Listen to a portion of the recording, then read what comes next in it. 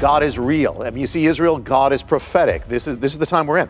And actually, that's what led me when I was an atheist to believe in God, because of seeing that. So but the amazing thing is that the mystery of the Jubilee is being used in the restoration of Israel in all these prophetic events, that things happen on exact set times, on the cycle of Jubilee. That's one thing, and we'll see it.